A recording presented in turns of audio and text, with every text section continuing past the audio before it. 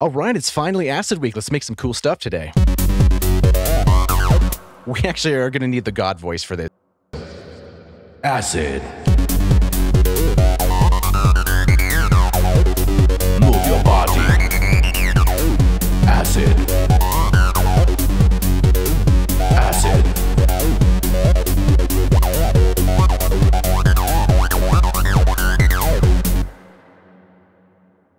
Okay, that's a lot of fun to do. So, okay, let's really get into this here. So, for now, let's go to a brand new preset. And before we really start dialing into making patches, I kind of want to walk you through my process of kind of building stuff with this type of sequencer. So first off, what you probably notice is that we have drums, we have bass, and then we have our acid here.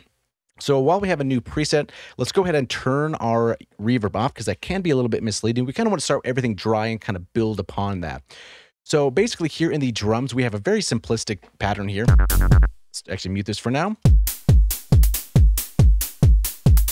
So really kick and a little bit of hi-hat, no snare yet because we're kind of just building stuff up here.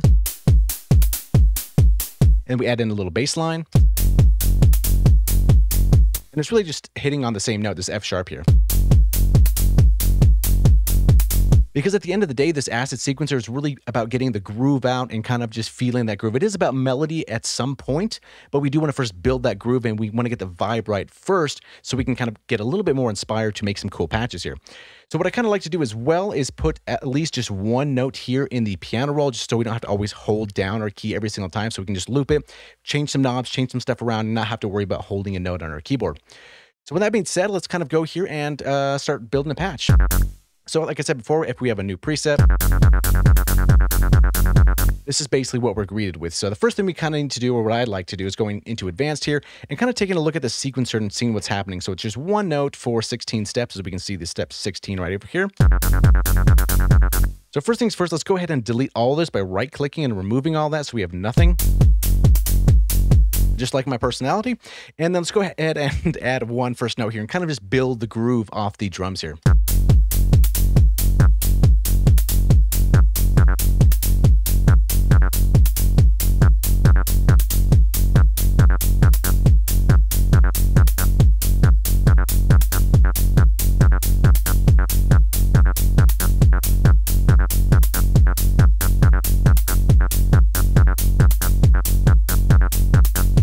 Okay, so that's kind of a decent groove here. Now we can kind of start adding a little bit of slide in here as well.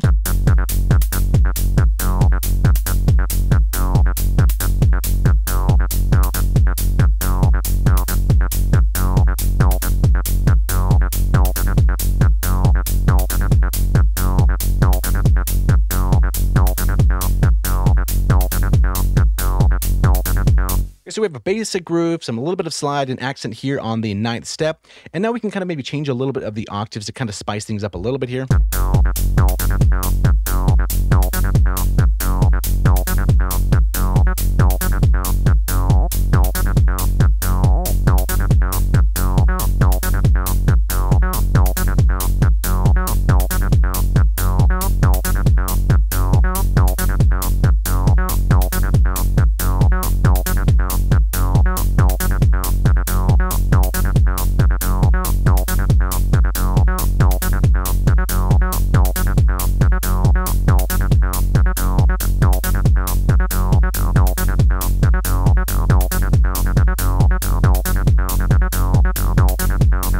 Okay, so we kind of have something pretty basic going on here. This is kind of just the process of building up some cool sequences.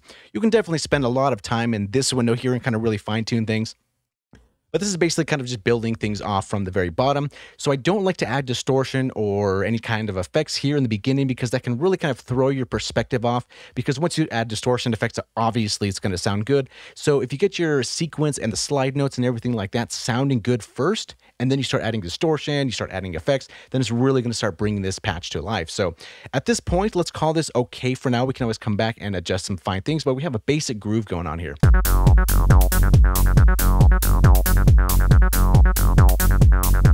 So it's going to start adding a little bit of distortion and kind of see how that changes the sound and kind of pick our distortion algorithm here.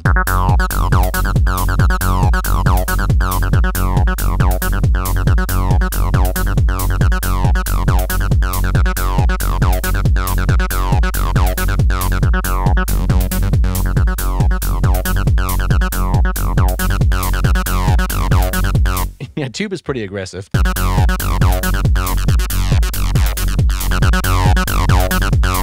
Transistor has been one of my favorites for the entire plugin here. Aside from, I do like tube a lot. It's pretty aggressive, like I was mentioning before. Diode's cool, and Crush is pretty cool as well. Crunch is, I guess, too as well. But there's a lot of cool ones, but they kind of just fit differently depending on what you're doing. So for this patch, we're going to stick with Transistor and then start working on the other stuff up here. So cutoff, resonance, envelope mod, and so on and so forth.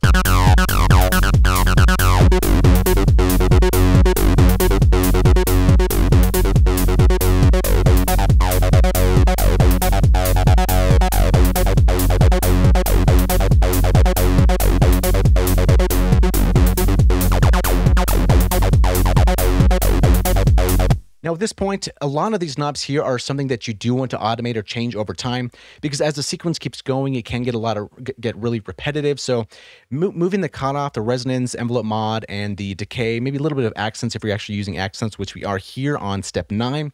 Those are going to be knobs that you always want to have moving and automating, because as we know, sequences can get very repetitive. So that's why we kind of have to keep moving things or get into polyrhythms, which we're probably going to get into later on in the week here. But keep in mind, these are going to be some knobs that you always kind of want to have some motion to.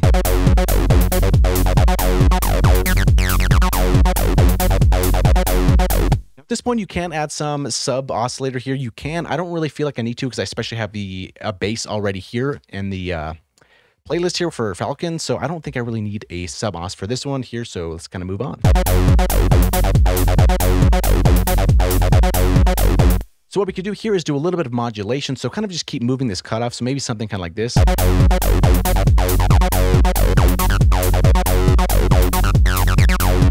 Just so we have some kind of movement here, so we can drag this crosshair here and kind of just like Pigments, drag it on here and kind of give it the amount of depth that you would like, maybe bring it down here, something kind of like that, and then maybe make this a little bit faster, maybe 1/2. Let's see how that goes.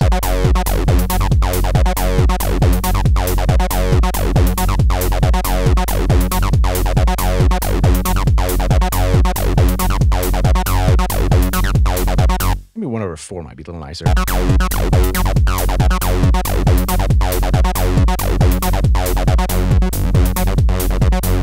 Let's try that on the resonance as well.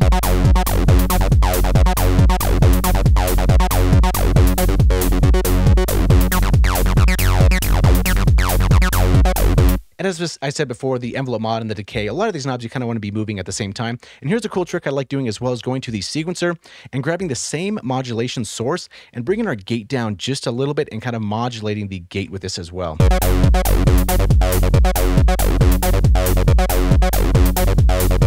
So we're changing the time of the gate with this modulation, which kind of gives a pretty cool effect.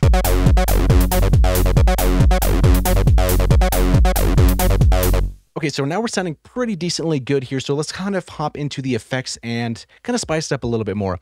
I've found that especially with delays, the tape echo sounds almost the best for this here at an 1/8 note. So here's dry, and we're going to kind of sneak that in a little bit.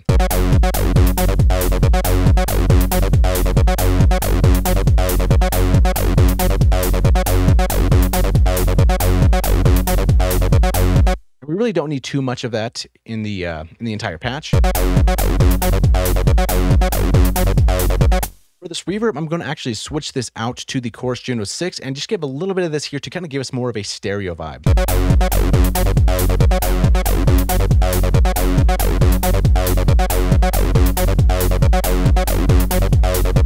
And then the third one here, what I also like doing is adding a little bit of multi-band compression here, so the multi-band under the dynamics, and really kind of dialing in and scoping out, or what do we call it, like grinding out our sound, I guess, something like that.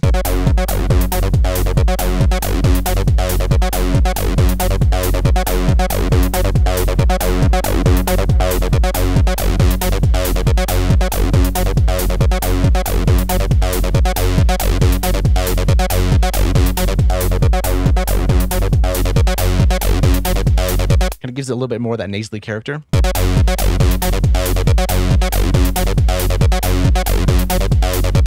And you might think that I would add the reverb on the last slot here, but actually I prefer doing it outside of the plugin. I feel like that sounds a little bit better, so I'll actually show you here. So we have the reverb here, and we're at kind of a basic kind of thing here. So kind of listen to this reverb first, and then we're going to do something outside of the plugin.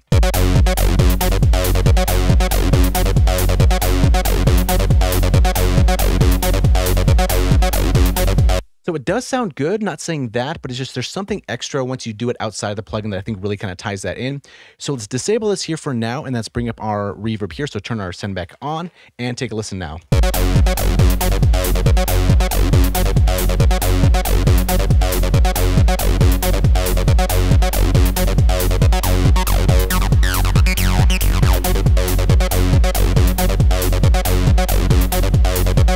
And furthermore, we can always go up here to this arrow and we have access to a couple extra stuff here. I kind of like increasing this pitch tracking just a little bit to get a little bit of randomness more to it. And then the noise gain. So once you kind of bring this up here, it kind of gets a little bit more of that authentic noise.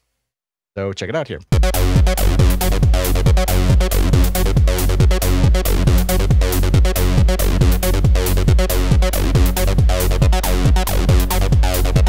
We can always add a little bit more bass boost. In this situation, I don't necessarily think that we need it, but if you just have this patch by itself going and you don't have a bass, or you want something to have this bass, maybe you can add some sub oscillators or increase the bass boost.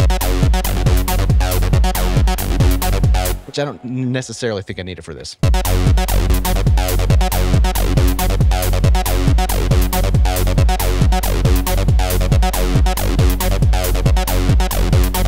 That's kind of the basic process I kind of like to go with, right? We're starting off at a very basic, boring sequence and kind of just keying a little bit of notes here and there, and then kind of feeling that groove out and then starting to add a little bit of different notes, maybe a half step up or something like that. Not really going too melodic, but kind of just keeping it kind of basic, I guess, and then adding our slide notes, maybe some accents or stuff like that to kind of spice it up. After that, we can add some distortion, check out the different modules here of the distortion, and then start playing with the cutoff and resonance and doing maybe some cool little modulation stuff to make things kind of interesting over time. And definitely, like I was saying, you do want to keep these automated throughout the song, because if you just have the pattern going over and over and over, our brains are kind of tune it out, right? So we kind of always want to slowly change things.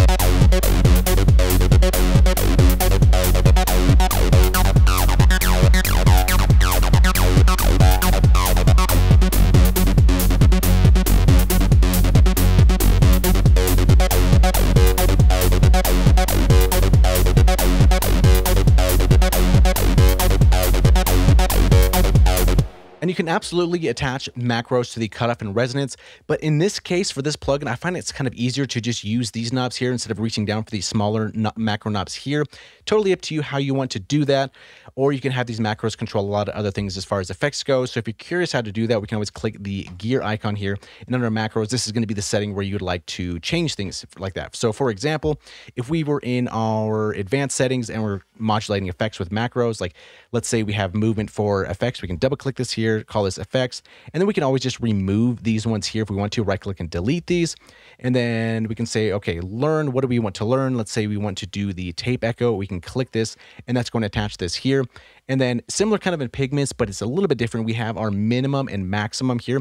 So when this is all the way at the top of the line here, so when it's 1, we can see that this is going the full effect. So if we don't necessarily want that, we can just drag down our max here and kind of just go where we'd like to and kind of set the range in that way. So yeah, depending on how you want to do it, that's how you would go about adding macros. And then you're going to see it down over here for effects. You can do that for all the other ones if you'd like to, but that's just kind of the concept there as well. So definitely try to do this concept. I think you're going to have a little bit of an easier time making patches that way. So without further ado, this is Acid V again, and I'll put up this patch just in case if you like it for whatever reason, you can download it for free.